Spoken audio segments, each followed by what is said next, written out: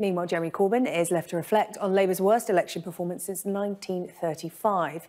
He's going to be standing down as leader in the new year, but with so many young members who joined the party to support Jeremy Corbyn specifically, how does Labour find and elect a leader who can re-establish Labour as potential leaders?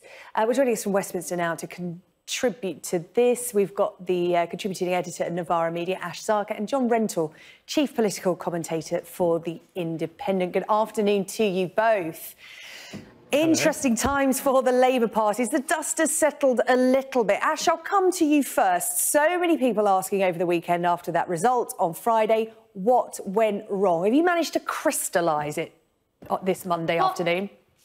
Well, I think that if you look at the results, you can tell that a few things happened. One is that Jeremy Corbyn did not enjoy the same bounce that he did in 2017. And so those negative favourability ratings really dogged him throughout the campaign. The second thing is that Brexit, obviously, it split his electoral coalition. It meant that votes were being lost to the Liberals and the Greens in places which could have turned seats, for example, Chingford and Woodford Green. But then also in those, Northern and Midland seats, the fact that the Brexit Party was running against Labour candidates meant that Labour leavers either went to the Brexit Party or, because Labour had shifted their position towards a second referendum, didn't seem to be as committed to respecting the referendum result as they did in 2017. They lost a huge chunk of their votes there. And then the third thing is, if you look at the breakdown of age groups and where they turned out, is that Labour absolutely dominated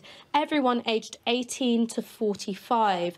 The Tories dominated from 45 upwards. And the problem with Labour's young vote is that it's solid, it is pretty much unchallenged, but young people tend to be concentrated around metropolitan areas, so you really get punished by the geographic spread.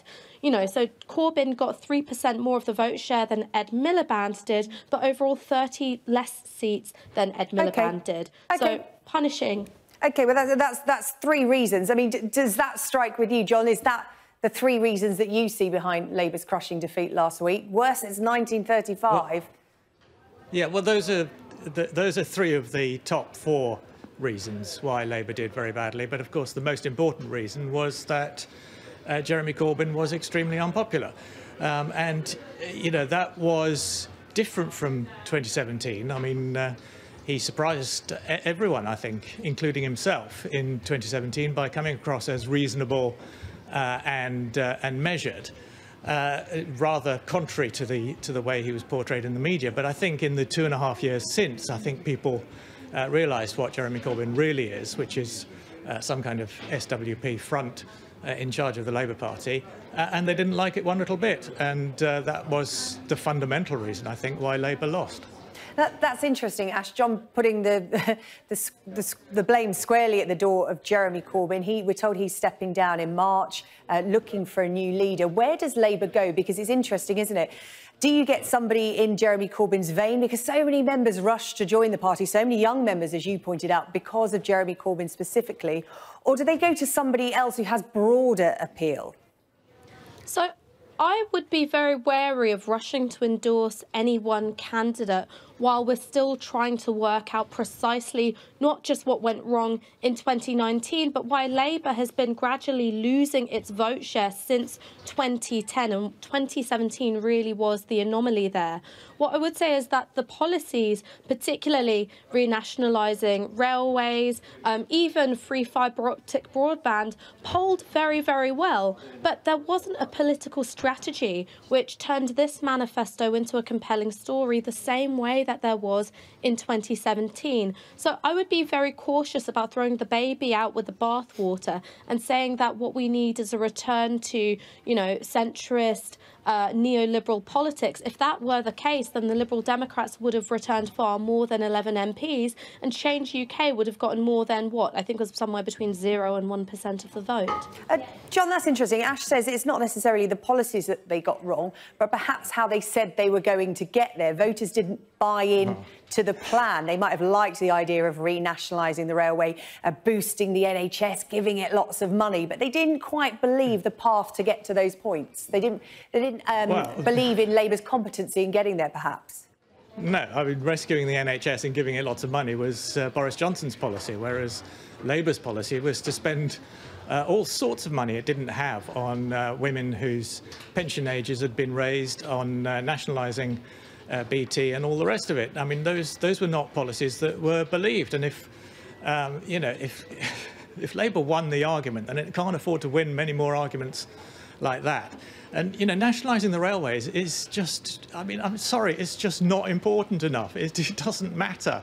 It's irrelevant. I mean, it's a silly policy because the railways are essentially nationalised anyway. But you can't win elections on nationalising railways.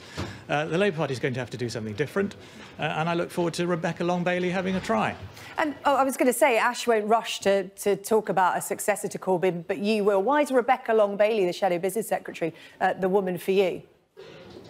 Well, she's not the woman for me necessarily. I'm just saying she's the bookie's favourite at the moment. I mean, I think Rebecca Long-Bailey is quite an interesting politician, and you know, she has one huge advantage in politics, which is that she's not Jeremy Corbyn, and she doesn't actually subscribe to the full Jeremy Corbyn policies. But she is a big supporter, though, isn't she? She's seen as the leader in waiting. She has been. She has been, yes. I mean, you know, you get to the top in politics by being loyal to the existing leader. But once you get to the top, you are able to strike out on your own and shape your own agenda. And I hope she does that, because she's not as obsessed with Venezuela and Palestine as Jeremy Corbyn is. I mean, she's actually a much more mainstream left-wing politician. Whether she's got the charisma and the drive and the energy and the leadership qualities to bring the Labour Party back from the brink, I mean, I've got my doubts about that, but that might depend on how badly Boris Johnson manages the government over the next 5 years. It's interesting you use that word mainstream there. Ash, is that what Labour needs to get back to, a leader that's more centrist? Did Labour go too far left?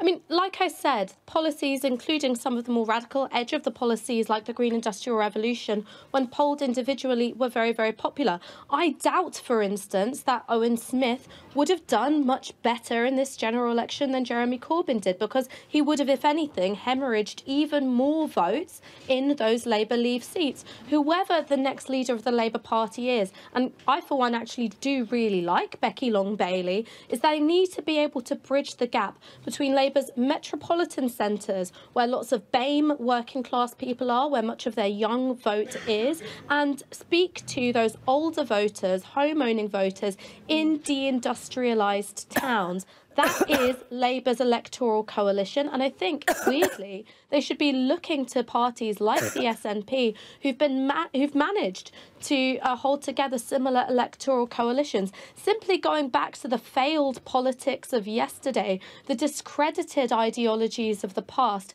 is no way to meet the challenges of the future. And John, it's interesting, well, isn't it? Glad we're agreed on that. Oh, there you go, 1 point of agreement in this debate. I like that.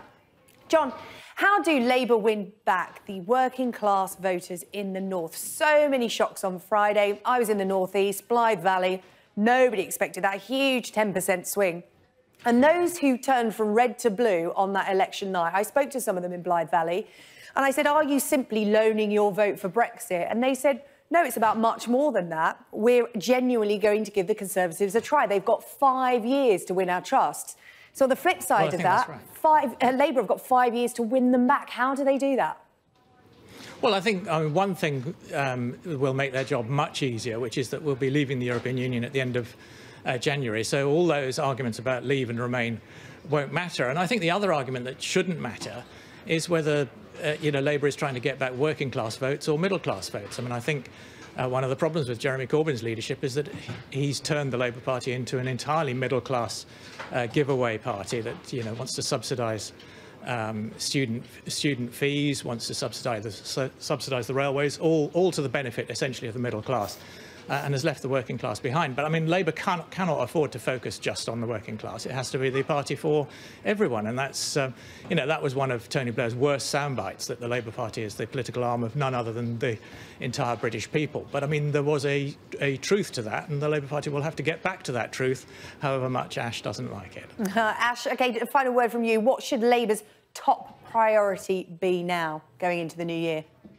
The top priority is rebuilding trust in those deindustrialised towns, particularly in the north, particularly in the Midlands, without throwing away the values of diversity, of tolerance, of openness, which lots of its activist base hold dear. And one thing that I would say is that the single biggest challenge facing any of us in the next 5 years is climate change. And so far, the Conservative Party have not offered any credible answers to addressing this single most important issue facing all of humanity, and neither has many of the centrist heroes that I know that John is very, very keen on. So unless we can actually knuckle down, make the case for substantive action on climate change and quickly build a social majority behind it, all of these conversations about who would be a very good leader are ultimately moot, as we don't have a sustainable future on this planet anymore. OK, Ash Sarkar, good for your thoughts. John Rentoul as well about what is the future